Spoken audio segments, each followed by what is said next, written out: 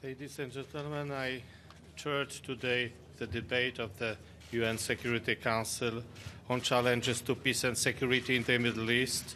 Our intention was to provide a forum to exchange views on both members of the Security Council as well as countries from the region, meaning from the Middle East. The main objective of the meeting was to identify key regions' challenges and propose solutions to them. Participation of the countries from the Middle East was particularly important. Indeed, the debate continues. They started to express their opinion. We expect interesting, substantial contribution from the countries of the region to the problems, to the solution of the problems. In our opinion, only through dialogue with the countries of the region are we able to find common solutions. In my statement, I highlighted the importance to examine the challenges faced by the Middle Eastern countries from a horizontal perspective and to address the root causes of crisis. Problems that pose a threat to peace and security include terrorism, proliferation of weapons, maritime security, energy security, cyber threats, as well as humanitarian and human rights issues. Poland organized in February, together with the United States, a ministerial to promote peace and security in the Middle East in Warsaw. It was then announced that we would continue our engagement in the form of the Warsaw Process. All states invited to participate in that ministerial are also invited to join the 7 working groups to discuss the above-mentioned horizontal issues. Their work will be summed up at the ministerial conference in the first months of next year. We believe that the Warsaw Process will allow us to agree on further actions to improve security situation in the region. We need a positive approach, in our opinion, to restore peace and economic growth in the Middle East, promoting entrepreneurship, strengthening good governance, combating corruption, and ensuring access to education are key to address social issues and unlock economic potential of the region. Great, thank you. Good afternoon. I first want to say thank you to Foreign Minister Czaputowicz and your whole team here in New York for using your time as a presidency of the Security Council to address peace and security in the Middle East. I hope all countries will heed Poland's example of tackling major global challenges. Your leadership is just one reason President Trump's looking forward to his upcoming trip here in just a few days to Poland to commemorate the defense of our shared values during World War II. Today's meeting built on what we started last February in Warsaw at the Ministerial to promote a future of peace and security in the Middle East. More than 60 countries met there to find new solutions to old challenges in one of the most troubled regions of the world. We spent a good deal of time at the Warsaw Ministerial discussing the greatest ongoing threat to peace and security in the region, the Islamic Republic of Iran. I used my time today to condemn the regime's support to proxies in Iraq, Lebanon, Syria, and Yemen, as well as its inexcusable and unprovoked sabotage and seizure of commercial vessels in the Gulf. Iran's continued development and testing of advanced ballistic missiles, in defiance of UN Security Council Resolution 2231, is also an issue that the international community must address. Failing to confront Iranian regime's malign activities will only grow the regime's multi-continental body count, spanning the last 40 years. But as in Warsaw, the conversation this morning was far broader than any one country or issue. We discussed the prospects for peace between Israel and the Palestinians. We discussed the need to keep fighting radical Islamic terrorists. We discussed the need to resolve humanitarian crises in both Syria and Yemen, which have been fueled by the actions of the IRGC and its Iranian proxies. And we discussed what we can do to increase social and economic opportunity throughout the region. There's no shortage of long-standing problems. What the world needs is new and creative solutions. And that's why the United States and Poland launched our ministerial in February. As part of it, we've created 7 working groups dedicated to advancing shared priorities. Earlier this month, we released the details on the first 5 of these working groups, which will begin meeting in October. I want to be clear that no one issue or country will dominate those discussions. We will listen to all nations which want to express themselves to work collaboratively. We hope nearly 80 countries will join us in these. Finally, the launch of these working groups reflects the Trump administration's commitment to building coalitions to address Mideast security challenges. We support meaningful multilateralism that gets results and reflects our values. Thank you.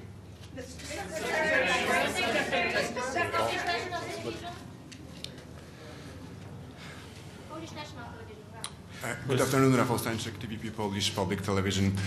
In less than 2 weeks, President Donald Trump is going to visit Poland. That's why I would like to ask you about relations between Poland and United States and what role does Poland play in American foreign affairs? Thank you.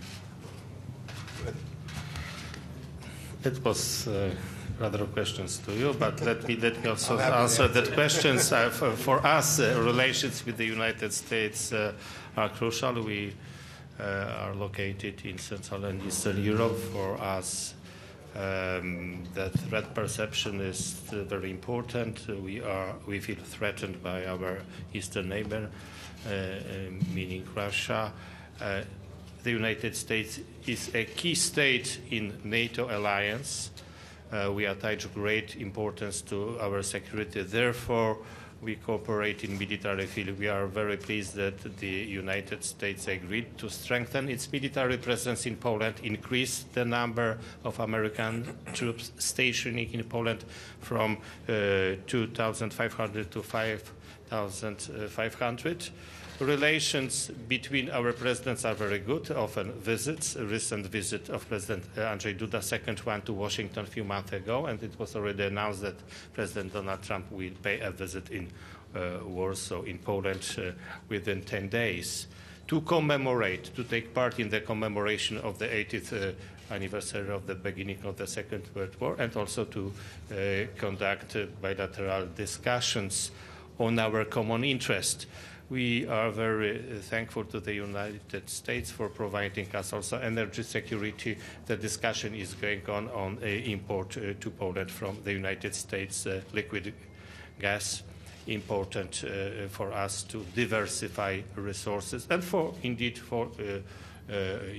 all Europe in order to be independent from Russia's supply. So a lot of possibilities to develop bilateral relations. Of course, we also share assessment of threats in the world, and our today's meeting and involvement in the Warsaw Process is an example of that.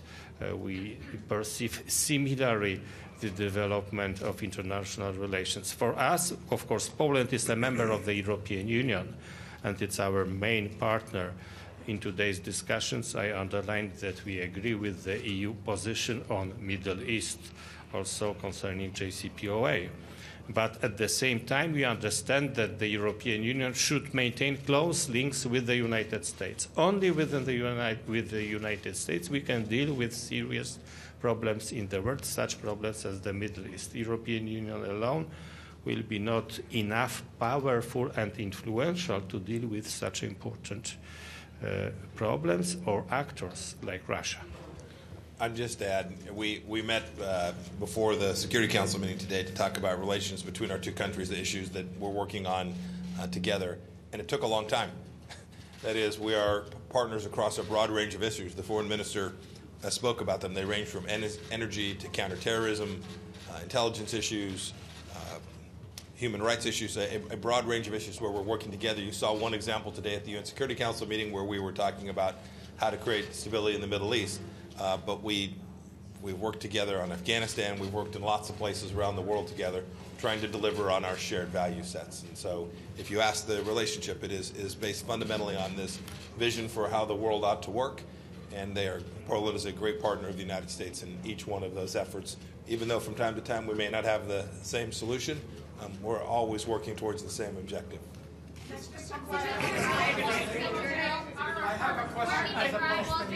Thank you. Courtney, Thank you both. Yeah. I have a question for each gentleman. Mr. Foreign Minister, what sort of deliverables, if any, are you expecting out of the working groups, and have other countries expressed interest in hosting the remaining two? And Mr. Secretary, there's a report that another Iranian vessel could be bound for Syria. I know that you issued a warning about the Grace. is there a U.S. plan? What is the U.S. plan to prevent that from happening? And then one final question on Russia. There are reports that a number of nuclear monitoring stations went silent in the wake of the explosion at a missile test facility. Russia says it has no obligation to disclose any information, and there are some critics who would say that the end of the INF treaty allows them to operate with impunity. Could you address that, please? Go ahead. Take the first one first, or I'll take them both.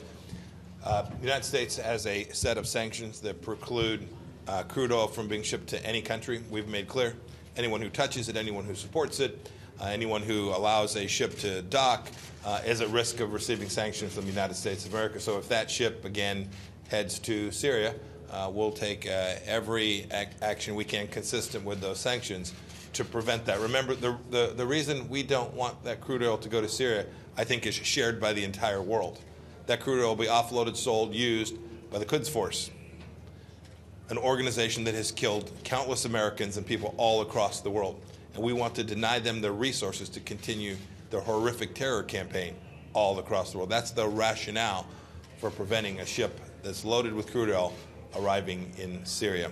Your second question, I don't have anything I want to add today about the nuke monitoring stations in Russia. Suffice it to say, we expect every country to live up to every one of its obligations with respect to reporting should there be an incident that relates to their nuclear activities. Just if I may add to the first question, try to answer about the working groups. So for the moment we have decided on the host countries of 5 working groups. Indeed, we discussed with some countries to host the remaining 2.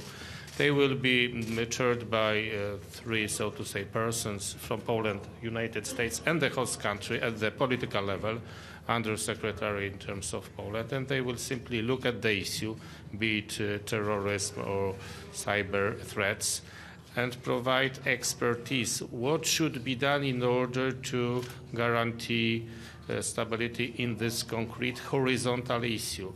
And then we already discussed today, we plan to organize a political meeting, ministerial, at the beginning of next year, probably in Washington, if we can say so, to sum up the findings of experts and reports from this working group.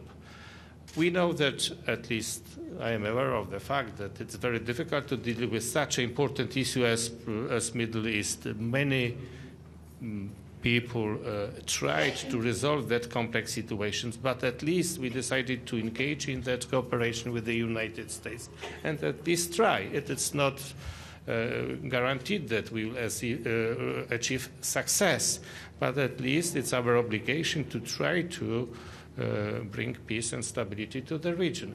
Of course, not every country is happy with that initiative. When you listen to the discussion, some countries already express concerns, but we are satisfied that majority of them support that way, particularly the EU member states, but also other countries. But we are aware that there is also a competition between countries, and as Secretary Pompeo said, every country who was invited to Warsaw is invited, will be invited, is being invited to take part in the working groups. Also Russia. Russia was invited. I discussed the issue with Sergei Lavrov when we met in Helsinki, and I told him that Russia would be invited. So we invite Russia, we invite China, we invite other actors to take part in the discussions. Of course, it's easy to organize another meeting in Moscow, what was announced today, but is it the way to deal with that issue? So we look positively to that issue, and we hope to achieve concrete results during this the process. Thank you. Thank you.